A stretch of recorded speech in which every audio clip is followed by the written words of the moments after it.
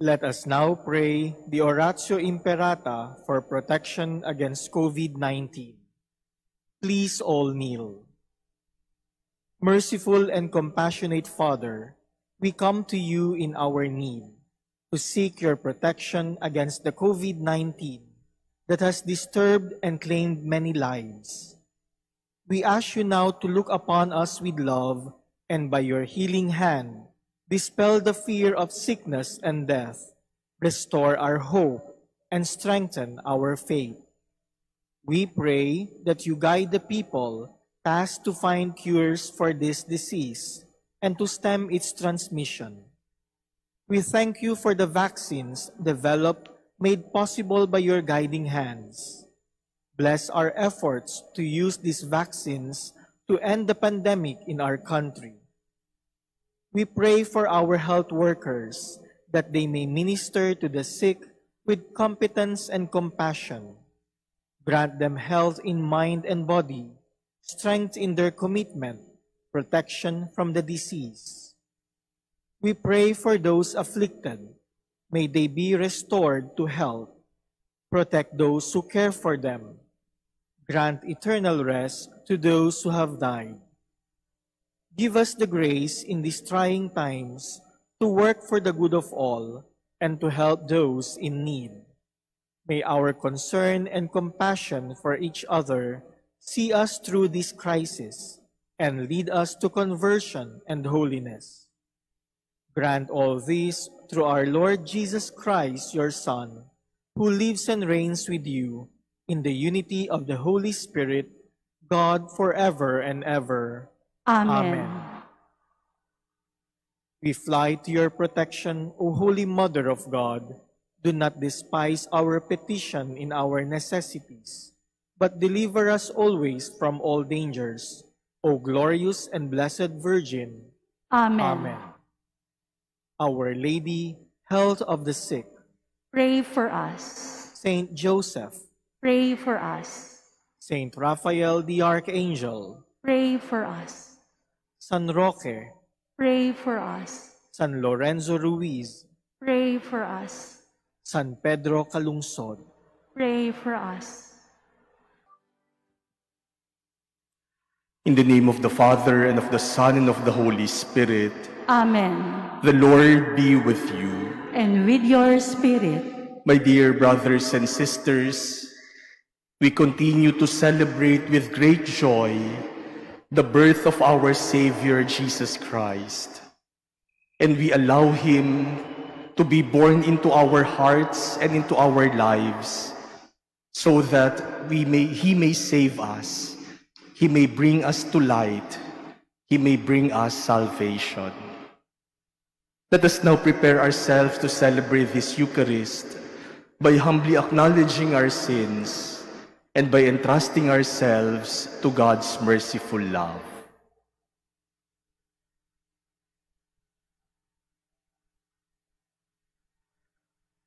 Lord Jesus, you are mighty God and Prince of Peace. Lord, have mercy. Lord, have mercy. Lord Jesus, you are Son of God and Son of Mary. Christ, have mercy. Christ, have mercy. Lord Jesus, you are Word made flesh and splendor of the Father. Lord, have mercy. Lord, have mercy. May Almighty God have mercy on us, forgive us our sins, and bring us to everlasting life. Amen. Glory to God in the highest, and on earth peace to people of good will. We praise you, we bless you, we adore you, we glorify you. We give you thanks for your great glory.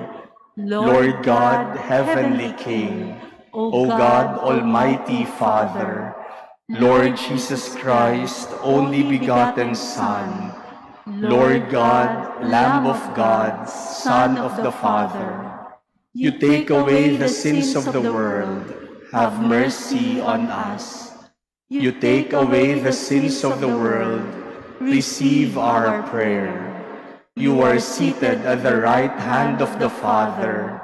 Have mercy on us. For you alone are the Holy One, you alone are the Lord, you alone are the Most High, Jesus Christ, with the Holy Spirit, in the glory of God the Father. Amen. Let us pray.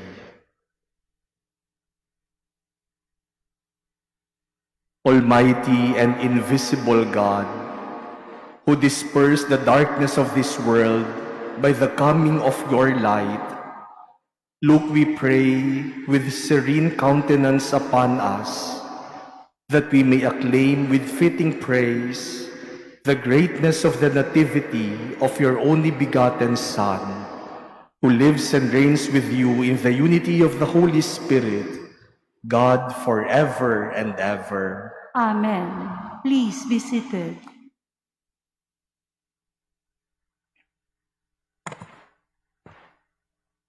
A reading from the first letter of St. John.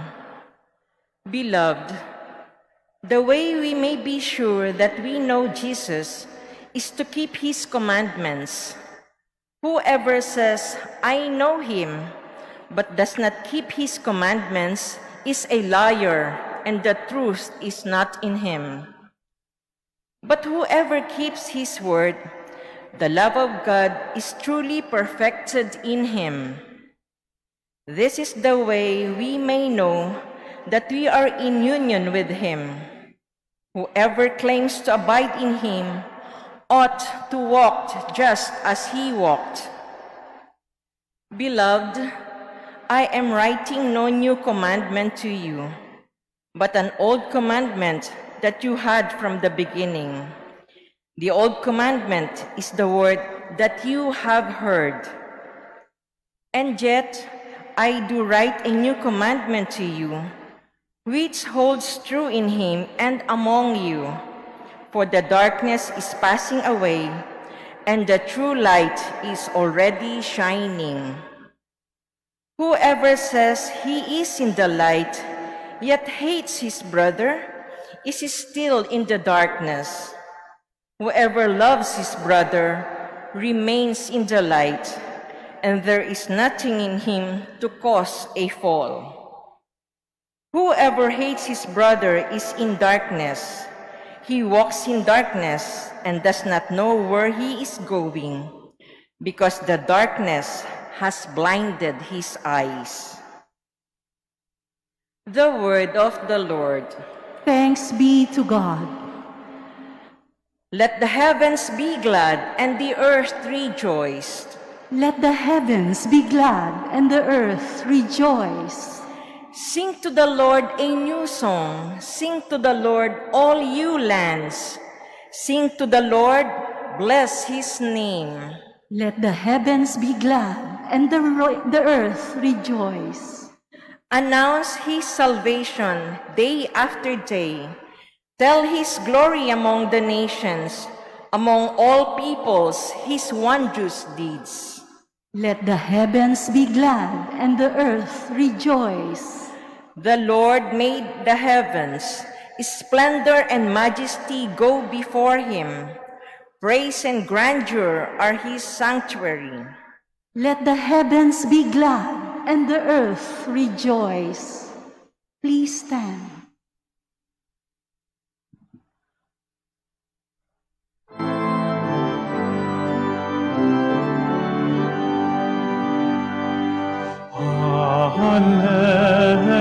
Alleluia, alleluia,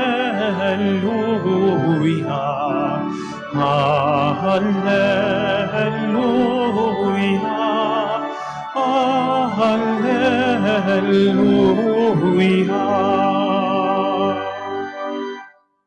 A light of revelation to the Gentiles and glory for your people, Israel.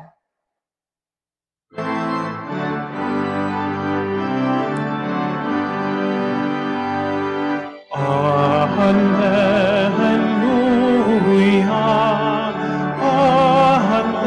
alleluia,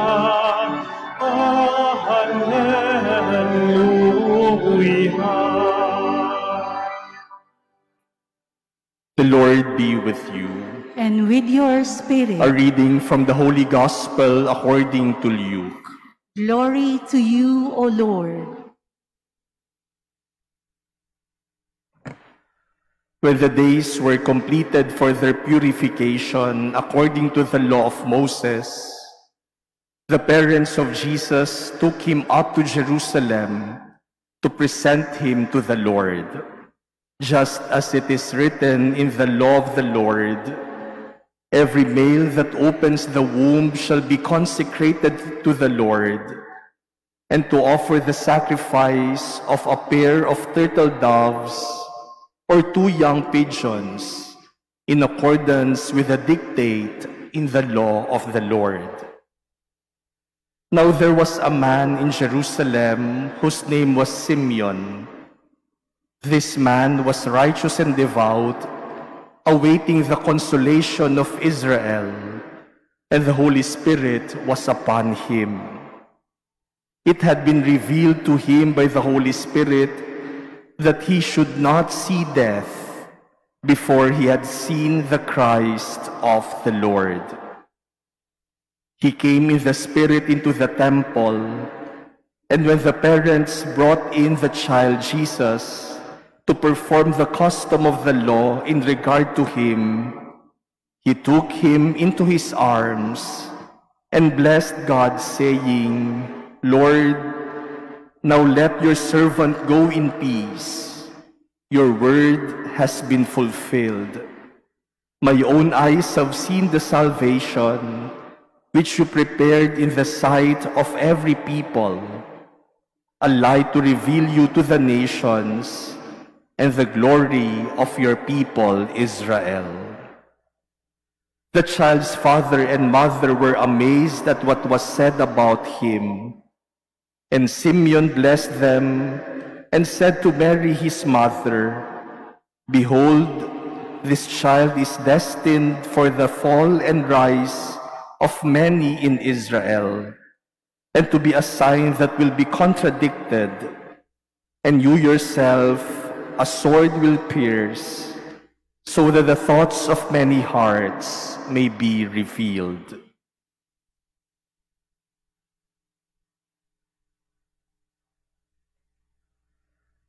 The Gospel of the Lord. Praise to you, Lord Jesus Christ. Please be seated. My dear brothers and sisters, we are now on the 5th day in the octave of Christmas. And in our Gospel today, we skip forward to the 40th day after the birth of Jesus, when he was presented in the temple of Jerusalem in fulfillment of the law of Moses. Mary and Joseph, obeying the law, brought their firstborn to the temple to be presented to the Lord. And as they brought Jesus to the temple, the old man Simeon, who for his whole life waited for the coming of the Messiah, rejoiced upon seeing Jesus, because God has already fulfilled his promise. Simeon took Jesus into his arms and blessed God for this gift, for the gift of the Savior, not only for himself, but for the Israelites. Not only for the Israelites, but also for the Gentiles, meaning for the whole world. Sa sobrang tuwa ni Simeon, binuhat niya ang bata at nagpasalamat siya sa Diyos sa regalong ito ng tagapagligtas para sa buong mundo. I think that action of Simeon was significant. the act of taking the child into his arms and blessing God for this wonderful gift of a Savior. I have seen that several times last Christmas.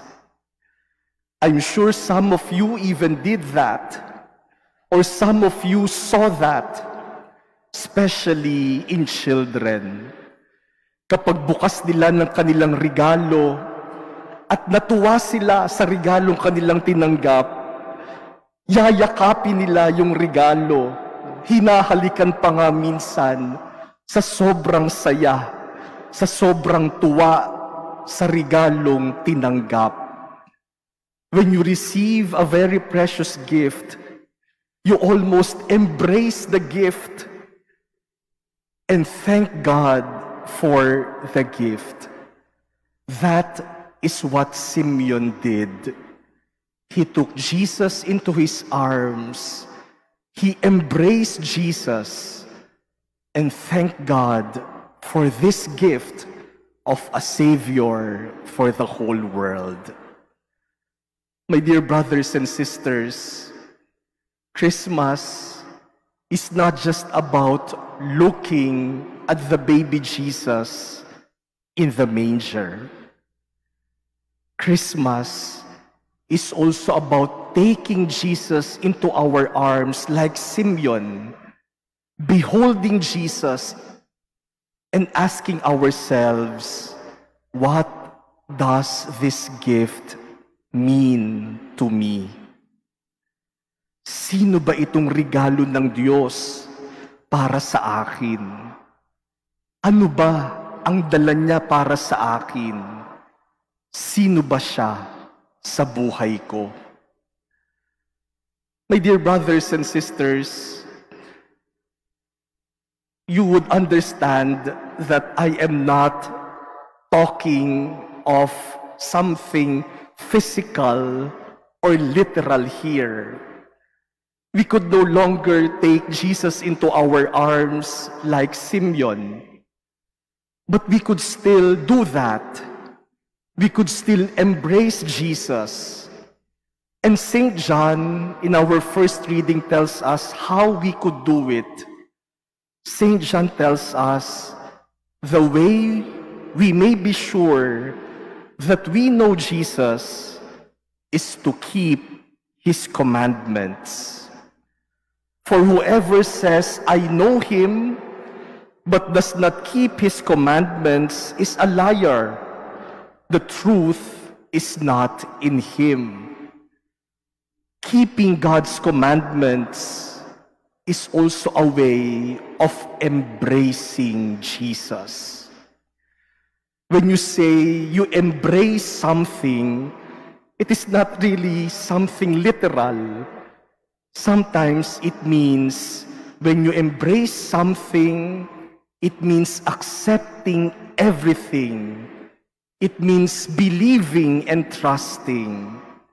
And so embracing Jesus also means accepting him, trusting him, believing in him, and obeying him. Sa pagyakap natin sa sanggol na isinilang ni Maria, tunay natin siyang mayayakap kung tatanggapin natin ang kanyang turo, ang kanyang aral, magtitiwala tayo sa kanya at susundan natin siya.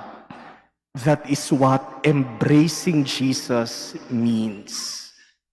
And so Mary presents to us this Christmas her child, not just to look at or behold, but to also take him into our arms and embrace him, embrace everything about him. My dear brothers and sisters, how are you celebrating your Christmas? Are you simply looking at the baby lying in the manger? Are you ready to take him, to embrace him, and to surrender your life to him? and to allow Him to save you, to change you, to convert you, to transform you into something better. Today, my dear brothers and sisters, like Simeon, let us take Jesus into our arms, into our hearts, and into our lives. And may we welcome Him with great joy, because Jesus comes to us so that He may be born into our lives. Jesus comes in order to bring us to light. Jesus embraces our humanity so that we may embrace Him too. Because after all, Jesus is God's gift to all of us. He is God's gift to you and to me.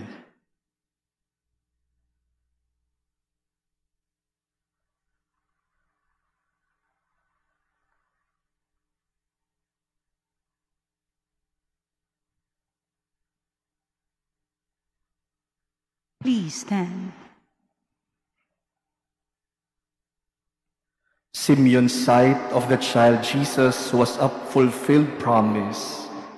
Let us bring our hopes and prayers to the Father who is ever faithful to His promises. For every petition, let us say, Lord, hear our prayer. Lord, hear our prayer. That the family of the Church may be an example and a guide to the nations of the world in their search for harmony and peace, let us pray to the Lord. Lord, hear our prayer.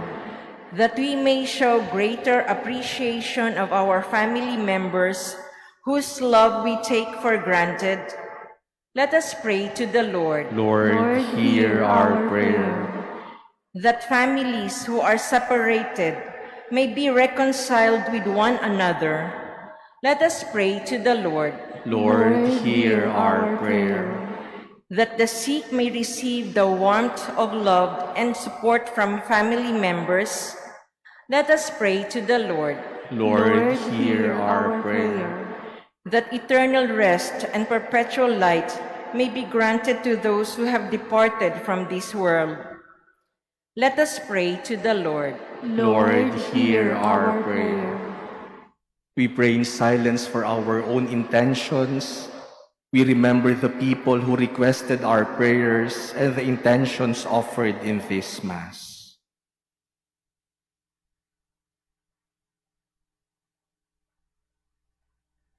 Heavenly Father, clothe us in kindness and patience. As we grow in age, may we increase in maturity and become more like your Son. We make our prayer through Christ our Lord. Amen. Please be seated.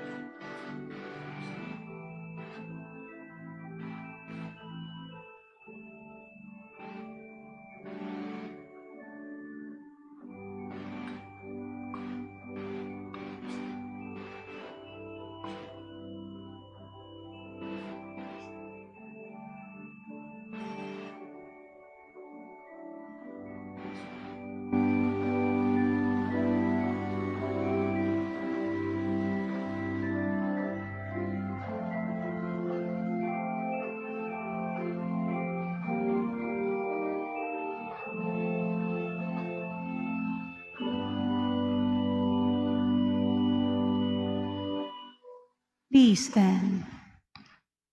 Pray, brothers and sisters, that my sacrifice and yours may become acceptable to God, the Almighty Father. May the Lord accept the sacrifice at your hands for the praise and glory of His name, for our good and the good of all His holy church. Receive our oblation, O Lord, by which is brought about a glorious exchange, that by offering what you have given, we may merit to receive your very self, through Christ our Lord. Amen. The Lord be with you. And with your spirit, Lift up your hearts. we lift them up to the Lord. Let us give thanks to the Lord our God. It is right and just. It is truly right and just, our duty and our salvation, always and everywhere to give you thanks, Lord, Holy Father, Almighty and Eternal God. For in the mystery of the Word made flesh, a new light of your glory has shone upon the eyes of our mind, so that as we recognize in Him God made visible, we may be caught up through Him in love of things invisible. And so with angels and archangels, with thrones and dominions, and with all the hosts and powers of heaven, we sing the hymn of your glory, as without end we acclaim. Holy, holy, holy Lord God of hosts, heaven and earth are full of your glory. Hosanna in the highest. Blessed is he who comes in the name of the Lord. Hosanna in the highest. Please kneel. You are indeed holy, O Lord, the fount of all holiness. Make holy, therefore, these gifts, we pray, by sending down your Spirit upon them like the dewfall, so that they may become for us the body and blood of our Lord Jesus Christ. At the time he was betrayed and entered willingly into his passion, he took bread, and giving thanks, broke it, and gave it to his disciples, saying, "Take this, all of you, and eat of it, for this is my body, which will be given up for you."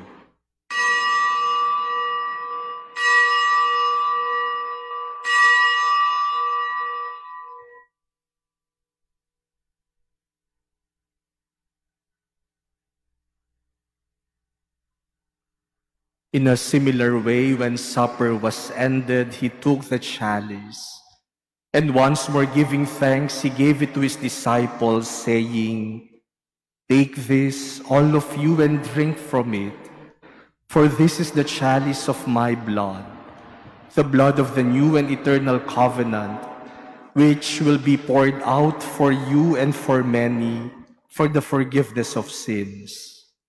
Do this in memory of me."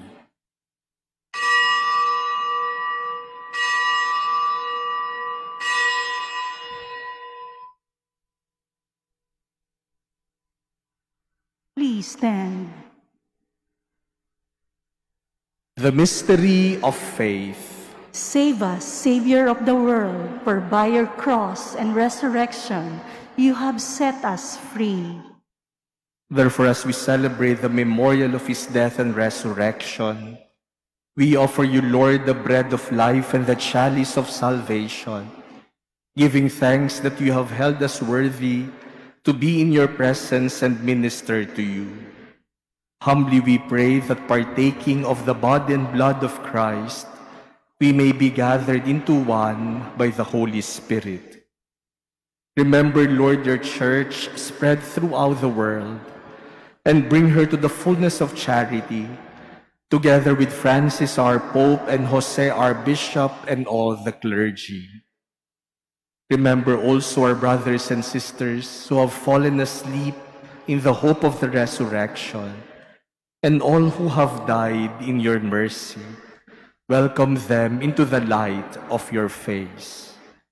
Have mercy on us all, we pray, that with the Blessed Virgin Mary, Mother of God, with Blessed Joseph, her spouse, with the blessed apostles and all the saints who have pleased you throughout the ages, we may merit to be co-heirs to eternal life, and may praise and glorify you through your Son, Jesus Christ. Through him, and with him, and in him, O God, Almighty Father, in the unity of the Holy Spirit, all glory and honor is yours forever and ever. Amen. Let us now pray to the Father as Jesus taught us. Our Father, who art in heaven, hallowed be thy name. Thy kingdom come, thy will be done on earth as it is in heaven. Give us this day our daily bread, and forgive us our trespasses, as we forgive those who trespass against us. And lead us not into temptation, but deliver us from evil. Deliver us, Lord, we pray, from every evil. Graciously grant peace in our days, that by the help of your mercy we may be always free from sin and safe from all distress, as we await the blessed hope and the coming of our Savior, Jesus Christ. For the kingdom, the power, and the glory are yours, now and forever.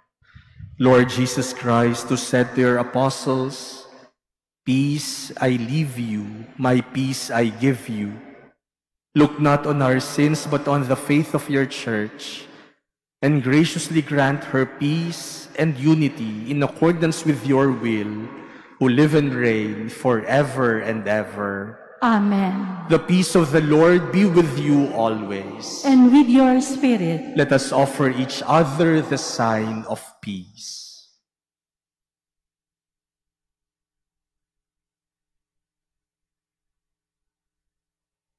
Lamb of God, you take away the sins of the world. Have mercy on us. Lamb of God, you take away the sins of the world. Have mercy on us. Lamb of God, you take away the sins of the world. Grant us peace. Please kneel.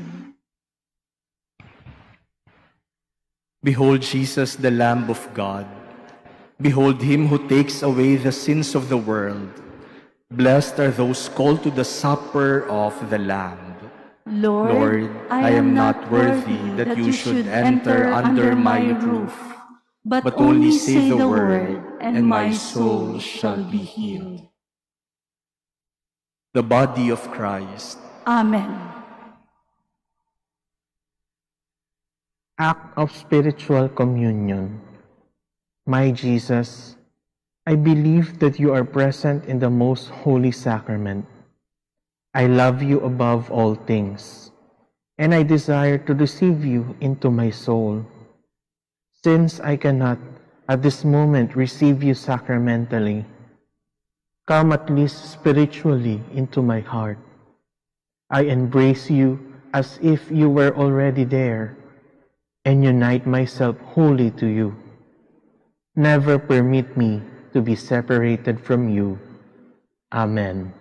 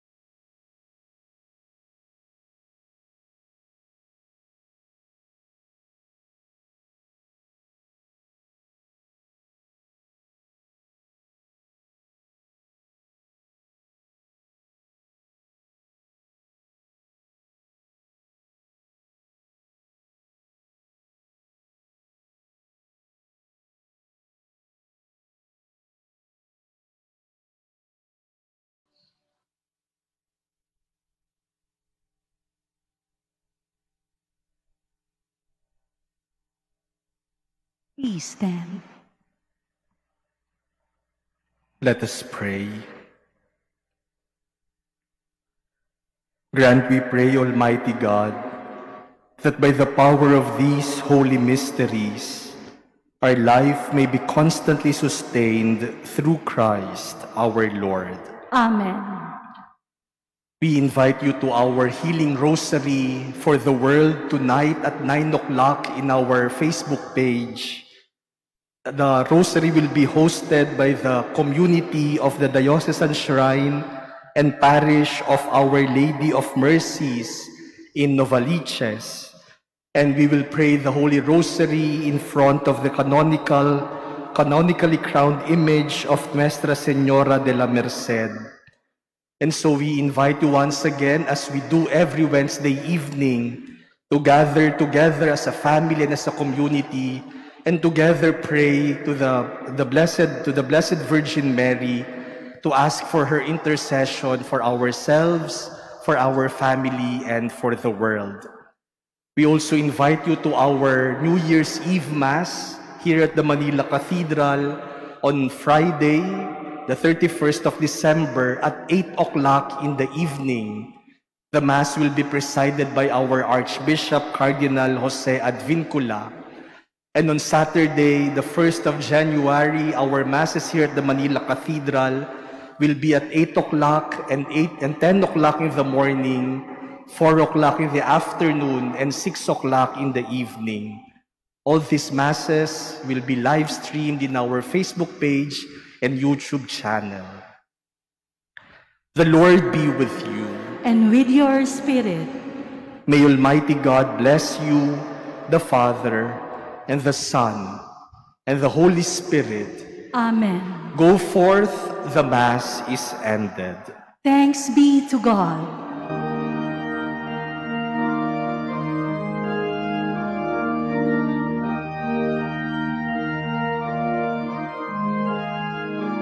Holy Mother of our Savior, the Spirit dwells in you.